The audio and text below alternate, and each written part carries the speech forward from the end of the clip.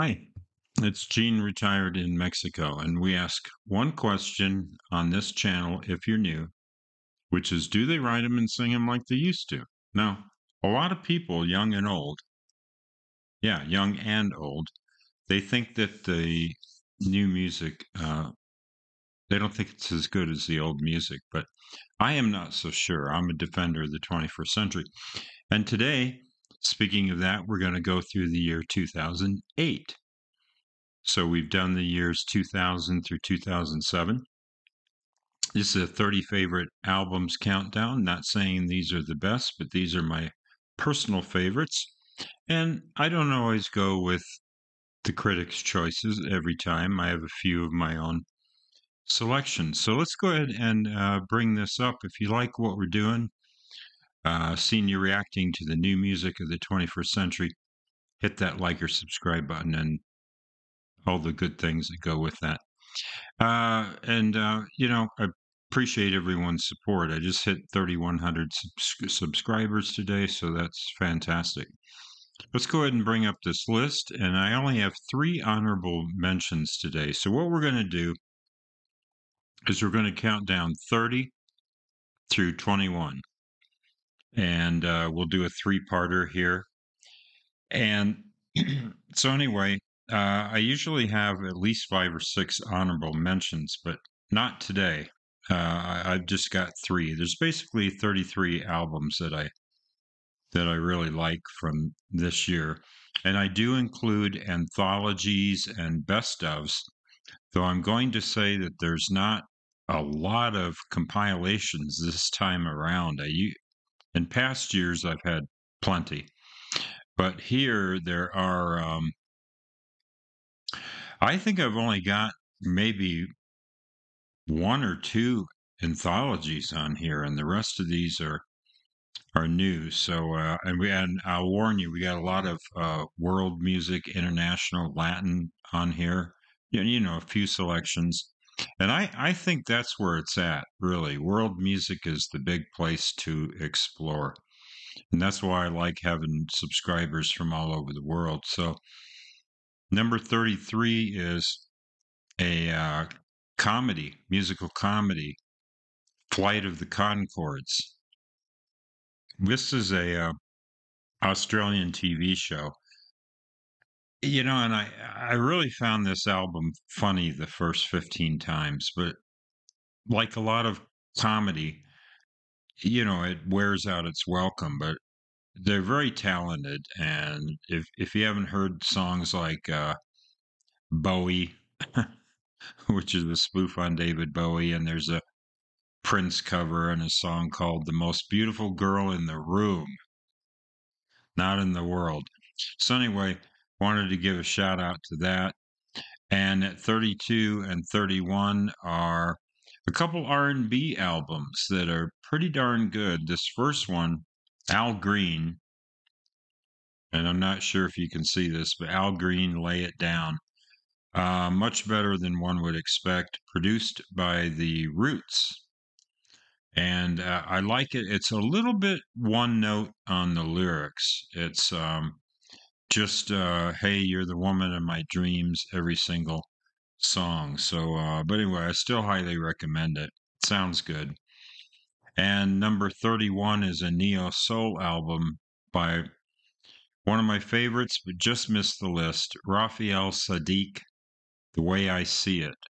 This could be a Motown album. I mean, it's so perfectly retro produced, except the bass.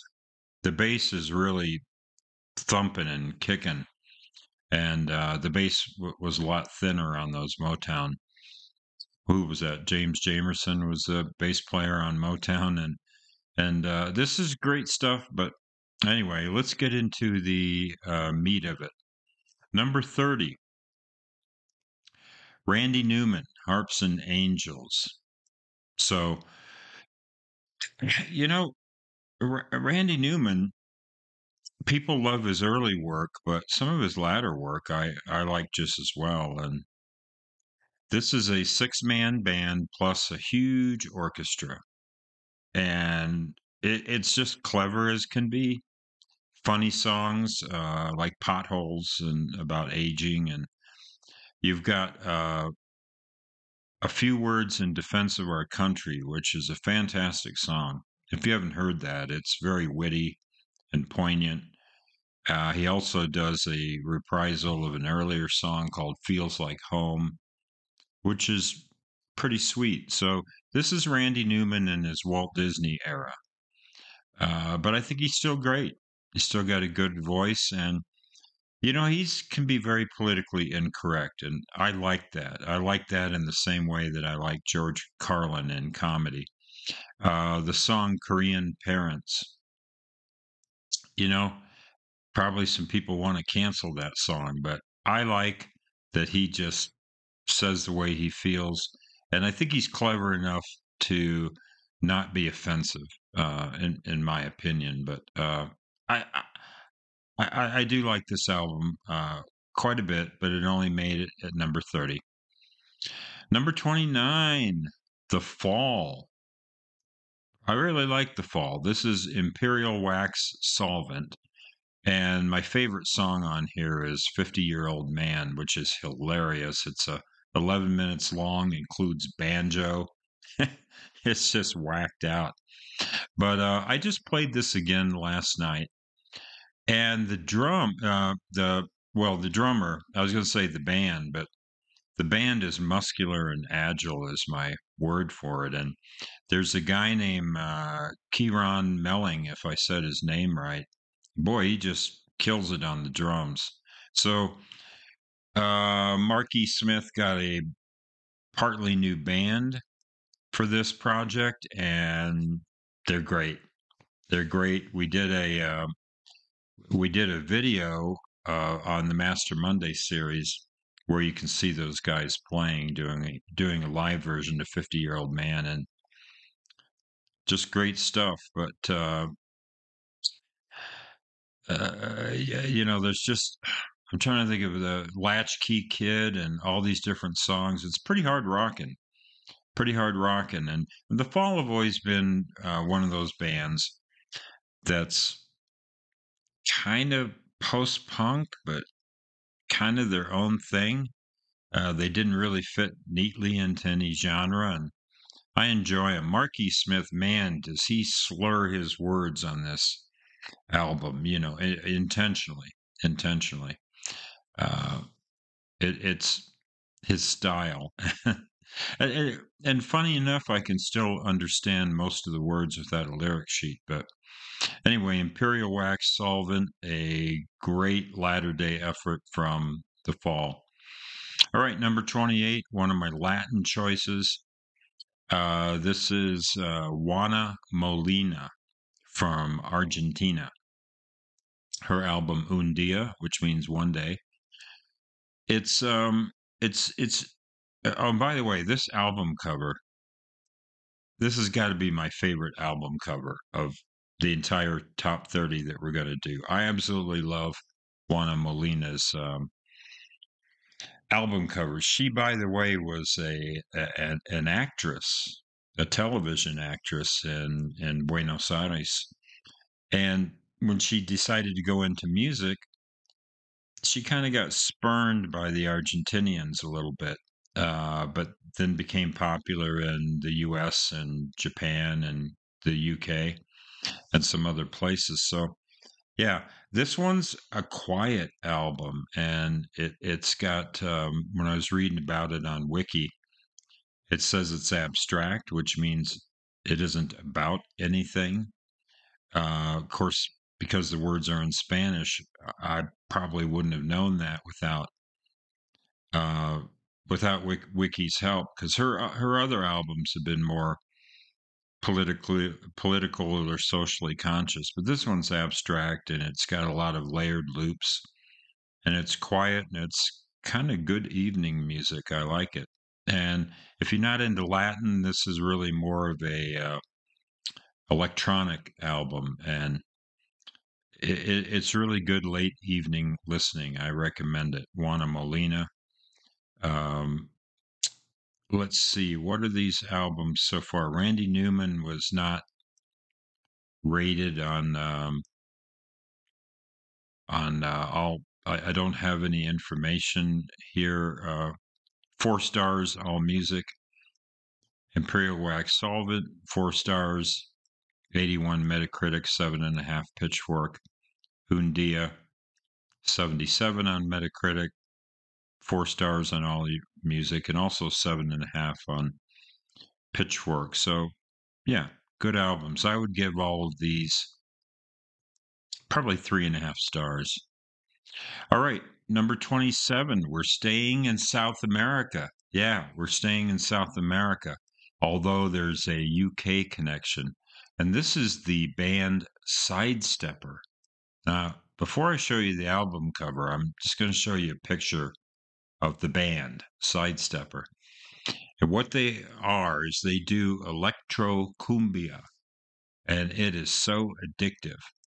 And this UK producer, DJ Richard Blair, heard them and he connected with them and they worked on this project together called the Buena Vibra Sound System.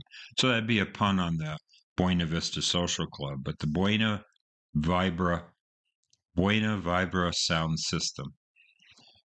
Awesome. Awesome. And it's actually technically a compilation, kind of.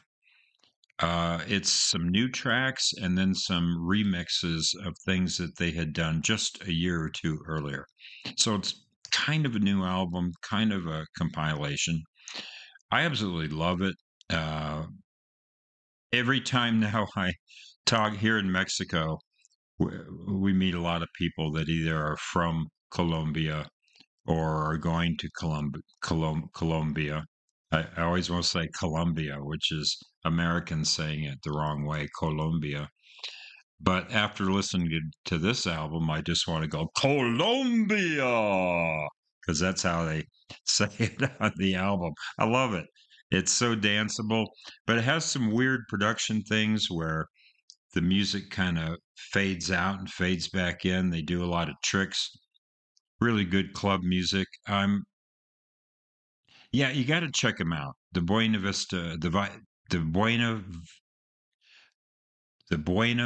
Vibra sound system by the band Sidestepper. Electro cumbia. Colombia is a hot place for music. Africa and Colombia are two of the top um, continent nation music spots in the world, and it's great. And we're going to stay with Latin, but now we're moving north of South America, and I do have this CD, but it's in a binder, and I forgot to pull it out. It's with my international music, but this is the Oaxacan American singer Lila Downs and her album Shake Away, which is her second Spanish English album. I love this. It's mostly originals. It's well produced. Her voice, multi octave range, and powerful. She can sing low, high, mid range. It doesn't matter, and just belt it out or sing soft. She's got all the dynamics and all the range and all the emotion. Wonderful. Shake Away by Lila Downs. There's a couple there's some covers on here.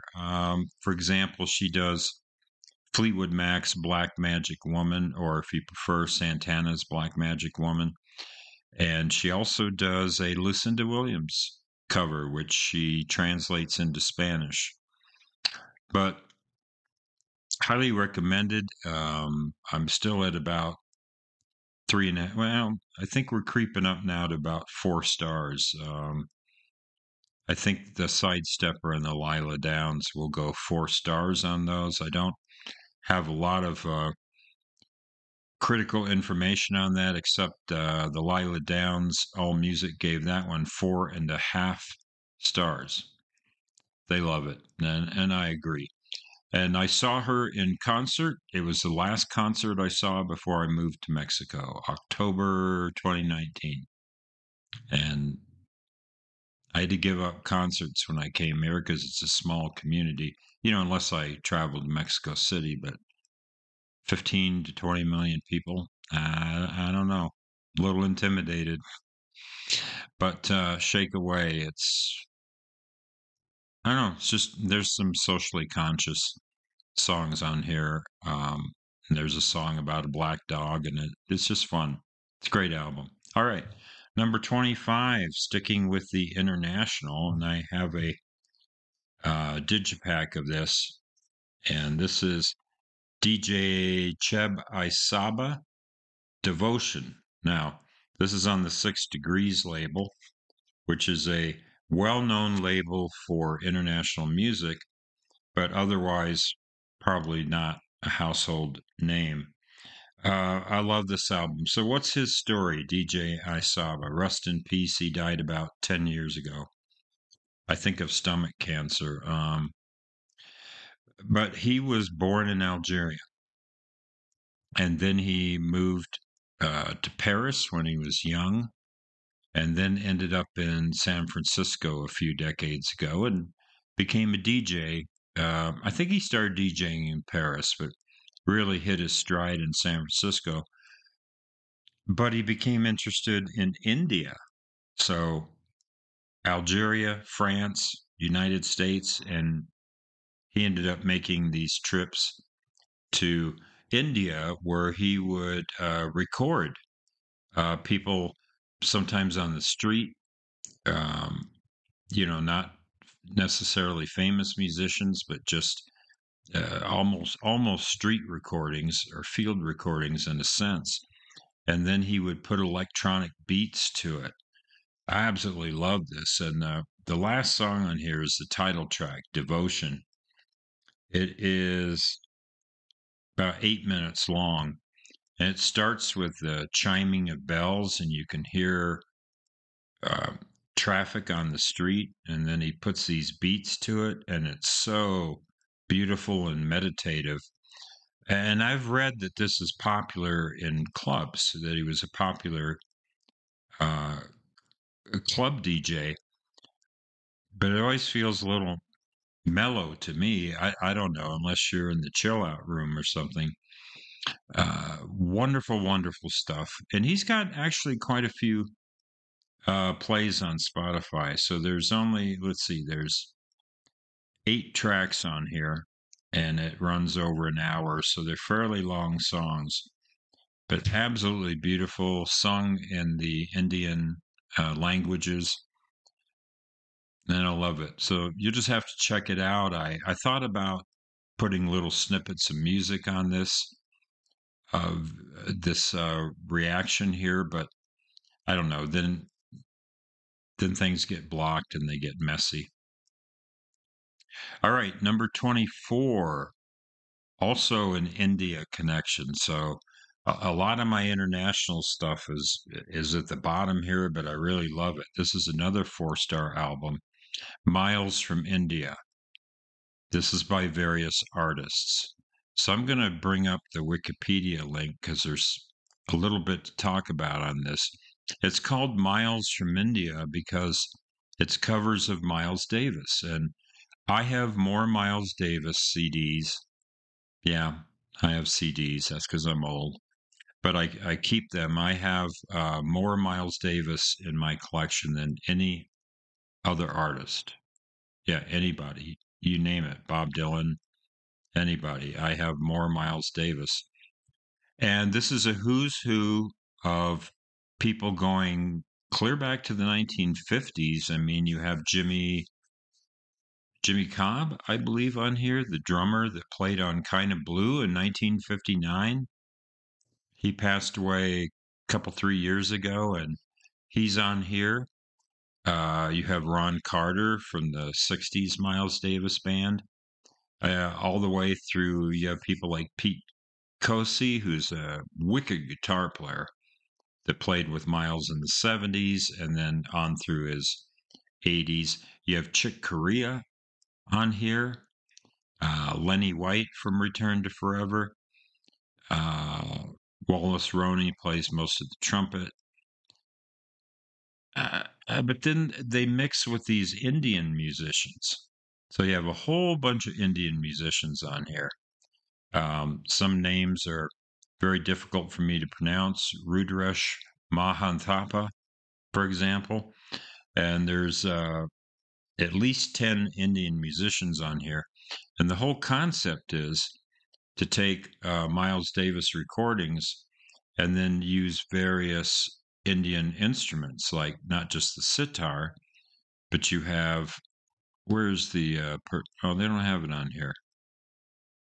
Yeah. Anyway, I thought they had a personnel listing with instruments, but yeah, you have all sorts of woodwinds and stringed instruments, and it's melding the Indian with jazz, and it's a beautiful hybrid. I love it. It's dense. It takes a while to get into this album on first or second listen. It's pleasant, but it's like layers of the onion. It just keeps revealing more when you play it. So that's another 4-star album at number 24. Number 23, I had this album. I sold it before I moved here to Mexico. But this is the London band, the Duke Spirit. Not really well known in the United States. Their album Neptune. I really like this album. It's got a lot of great melody. I disagree with Pitchfork that only gave it a 6.2. I think this is an underrated album. Layla Moss, Lila Moss is the singer, and she's got such unique phrasing. My favorite songs are The Step and Walk, Wooden Heart, and My Sunken Treasure. On My Sunken Treasure, you should hear her just like punch the syllables. And she doesn't sing like that on any other song on the album. Just that one, she just she just punches the syllables. And so she changes up her singing, and the band is very melodic. Now, apparently, they're influenced by people like the Jesus and Mary Chain. Wiki, that's according to Wiki, that they kind of meld the Jesus and Mary Chain with kind of 60s girl pop. That's not an entirely accurate description, but it gets you in the neighborhood there. I highly recommend Neptune. They're a band more popular in the UK than in the United States. But Neptune, I had read good reviews of it and I had bought it and I've played it many, many times. I think it's solid all the way through. Number 22, someone I did a video on that is the least popular band that I've probably done in all of the 2000s. Not hated. I didn't say hated, just least popular. Their highest song on Spotify only has 10 or 11,000 plays. That's it. And most of their songs have 4,000 plays. This is a band called Awesome Color from Detroit and their album Electric Aborigines. I just read the Pitchfork review tonight because I wanted to know why Pitchfork gave it 4.7 stars.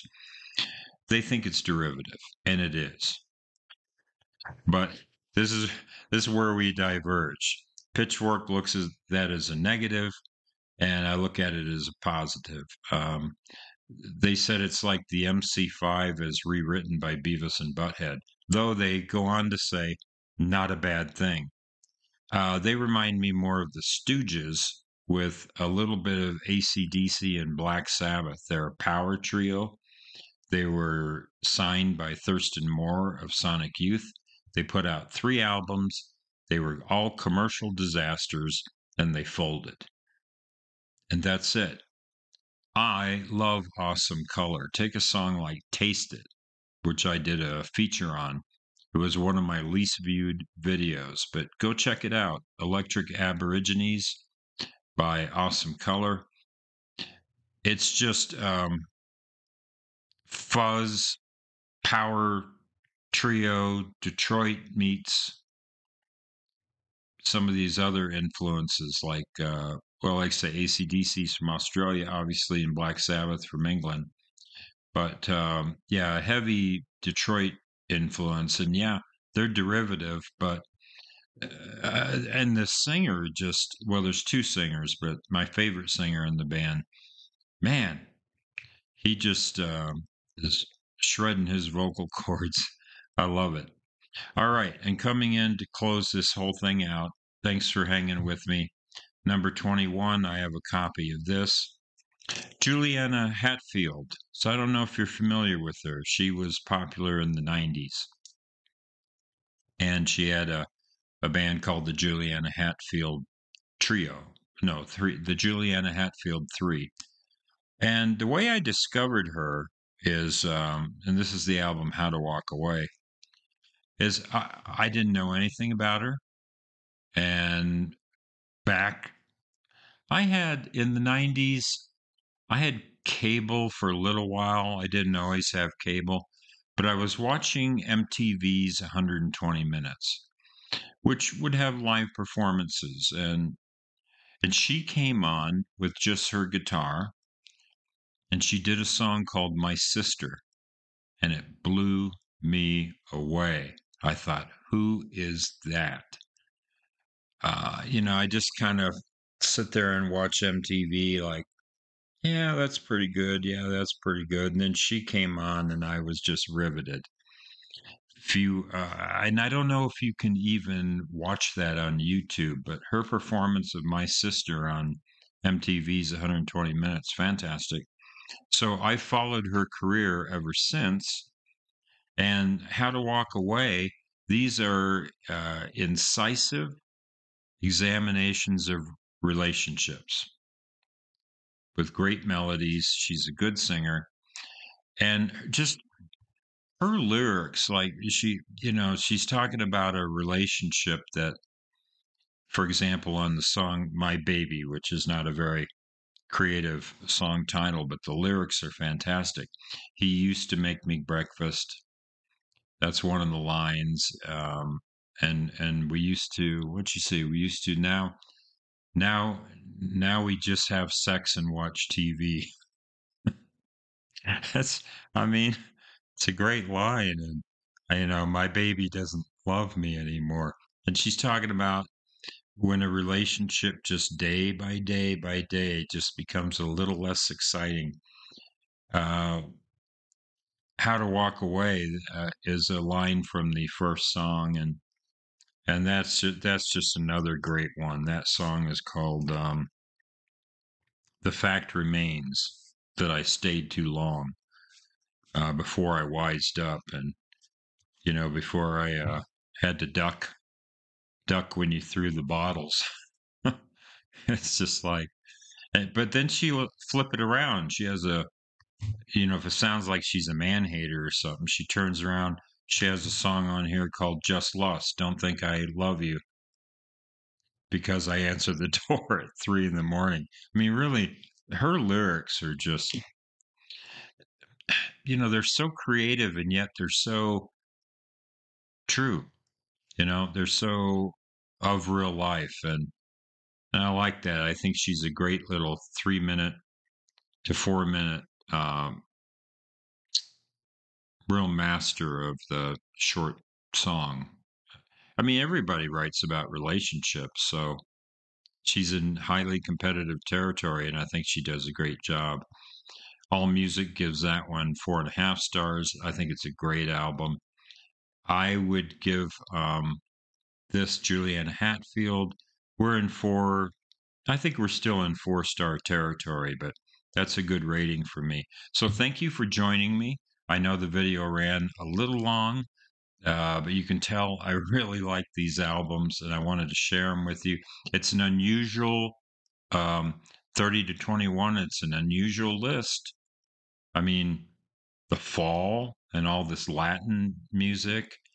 Uh, yeah, I mean, and stooges like power trios, and then relationship pop songs, and a DJ who goes to India. And, it's quite a varied list, but uh, check it out. And if I get a chance, I'll maybe feature a couple of these on some upcoming videos. So, as we say here in beautiful Mexico, Buen dia.